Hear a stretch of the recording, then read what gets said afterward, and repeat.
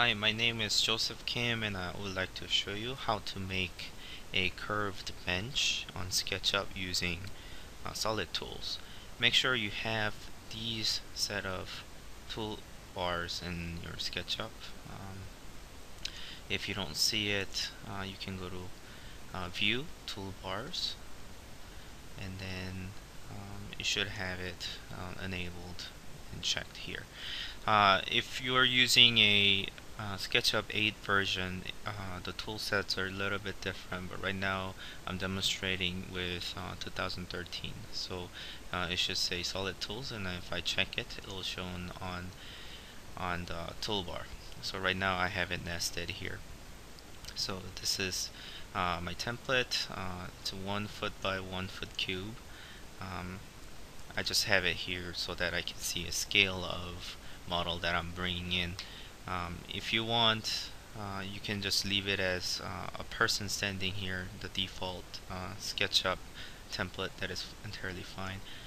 File, import, and I'm just gonna bring in this CAD file that I have generated. It's a bench file. So if I bring in this file, I'm just trying to see in comparison to this cube if it's scaled correctly. If that's not the case, when you're importing it, please make sure you click on options and make sure you put in the correct units. So in my case it was fine because I previously have done this already. So I'm just gonna remove this cube. You can remove your person as well.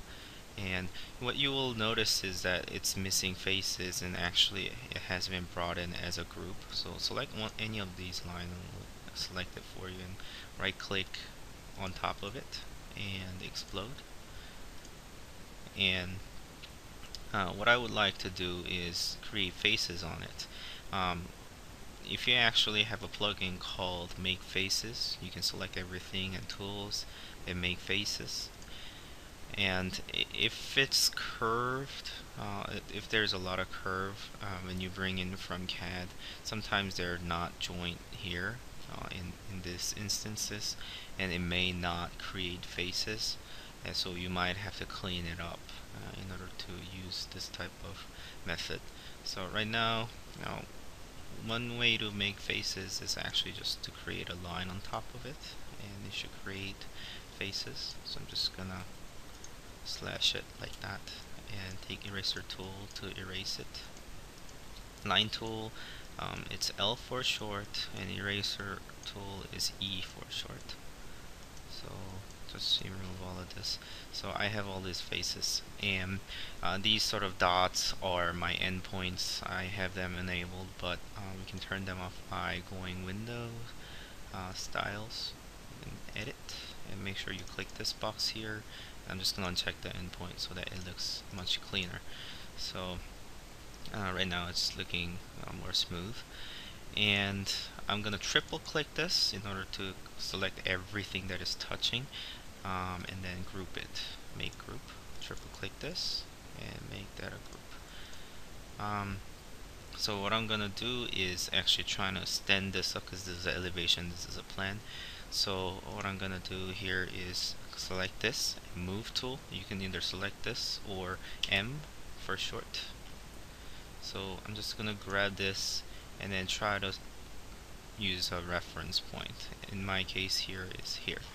So after that I'm gonna take a rotation tool, it's Q for short, or you can click this as well, and from this point it's a three-point click system. So the first click, instead of click, you're gonna drag it really. So I'm gonna hold down my mouse and then just kind of drag it to axis that I want to take it to. So in my case it's here, so I let go. That was one click. And the second click is the point that I want to bring up. So it will just generally be this face here, this green face. So I'm just gonna click green axis here, and then there was a second click, and then the third click will be my final destination, which is 90-degree angle here. So it will kind of snap on it. So I'm just gonna click here as well. So now it's standing up, and that's how you prepare. Now that it's prepared, I'm just gonna extrude this. So what I'm gonna do is go into this group, and because it's divided into 3 different sections here, I'm just gonna group them first. So double click this in order to select all the edges in the face, and then group it. And also here, group, here, and group. For me, I have a shortcut of G as a group. So group, there's 3 different group here. And same thing here, double click here and go in, and then double click group, group, group. So there's 3 groups in here and 3 groups here. And I would like to keep this as a reference, so I'm just gonna actually select all of this, take a move tool, toggle on control, and then move it. And move it 5 feet this way. So I know in reference to this, it's 5 feet away here. And what I'm gonna do is first go in here and double click on one of the group, and P for push pull, or you can click this icon here, and then you can extrude that. And it has to actually clear this distance here, so I'm just gonna 3 feet will do. So 3 feet, and go in here, double click this, and also bring out 3 feet. You can type in 3 feet, and also this leg here as well. So 3 feet. So I have pulled it all 3 feet there, and then this one I'm just gonna bring it up. It has to clear, so 5 feet. I think 5 feet will do. And in here as well, bring it up 5 feet, or just hover around the one of the face here, and we'll just have it 5 feet. And I'm gonna get to the tip. In order to get to that, you can either look from bottom, or you can actually hide this for the time being, and double click this and bring it up, and you go here and unhide all. So that's showing. What I would like to do is demonstrate how to use this intersect tool. What you're gonna do is I'm gonna grab these two and explode that. So they're all total of 6 groups in here. The small one, the inner piece, outer piece, and the leg, outer piece, inner piece. So I'm just gonna grab inner pieces first. So that, and hold down Shift and click this, and then I'm gonna press something called intersect. Intersect is sort of 2 groups and resulting what's joining together. It's much like math, but so you click this, and then it'll result. I'm just gonna bring it out here 5 feet out. So it will result something looking close to this. So wherever that those 2 inner pieces had it together, that has the form has shown here. So the outer one here, I click this, and that the same procedure, intersect, and then it'll show a form like this, and then I can bring that out 5 feet, and it will just be in place like that. And now I have to form a leg, and if I just put a leg like this, it's just gonna look awkward, and that's not what I intended to do. So I'm gonna show you how to do that. So the reference that I left here, I can just bring it over, move and toggle on copy by control, and then move it here 5 feet. And then I'm just gonna remove this and hide this for now.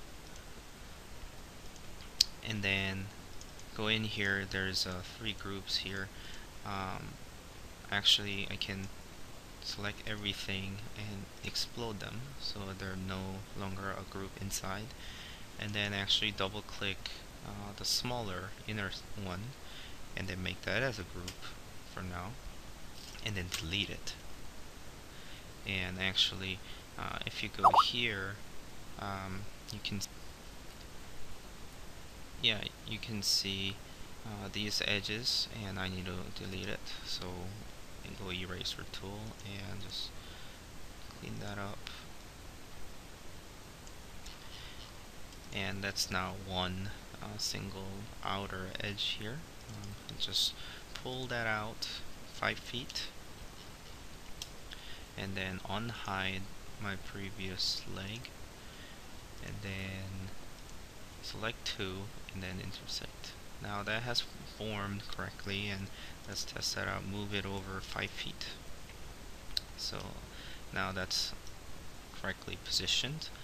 What I want to do is I actually have this face here removed, because theoretically this is half of a chair, and we're gonna mirror the other half, and the face here wouldn't exist. So go in here like that, and also this here. So first of all, I'm just gonna select everything, make that as a component. So there'll be either chair or bench in this case. So that's my bench, and move it over maybe 3 feet, and then I'm gonna have to flick along green. So now it's facing each other. I just have to correctly position that. So I'm just gonna grab the very corner and then match it right here. Now only things that we need to do is just put the material and correct these lines here. First of all, you don't want to see these lines, and what we're gonna do is actually go in here, double click it, select all by Control A, and then actually soften and smooth edges. This will actually take away all of the lines and soften it out. You can increase the number. It may look kind of weird as you increase too much, so I would like to stay below maybe 30, so I'll just say 20 here. But I don't want to see a center seam here, so what I'm gonna do is actually change the camera view to parallel projection, and then go in here and go into the inner piece, and then just look at, actually let's just hide this piece here, and look at the side like that, or you can actually click one of the views. In this case it would actually be, you can actually look at it from the top, right? And then inner piece, and then you can just grab it, grab the very inner there, and that would actually grab all the edges here, and then I can just go to edit, hide it. Same procedure with the outer one here. So I'm just going to look at it like that, and actually just grab that, hide it. I'm not removing it, I'm hiding it. If I remove it, it actually exposes it actually may remove one of the face as well, so I'm not going to do that.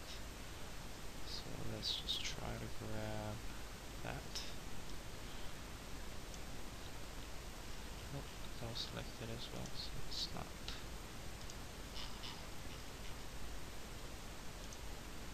And hide it. Yeah, this one here.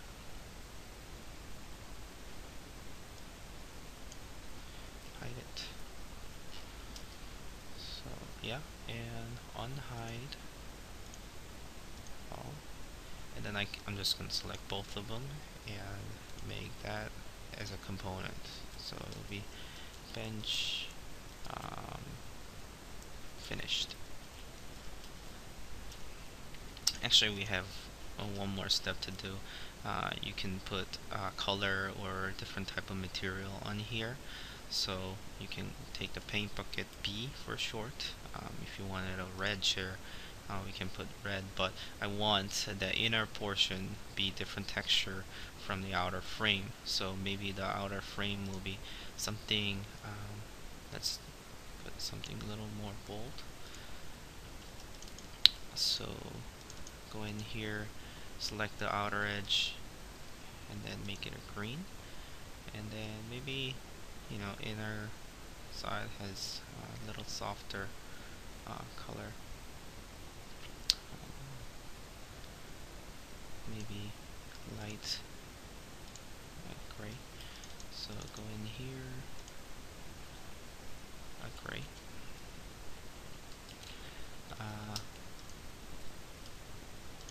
Yeah. So this color here. Let's make sure you have it on all the sides. And the leg, I imagine it to be green, so I'll just put that as green. So there's your chair, and that's how you use the solid tools in SketchUp to create a curved bench.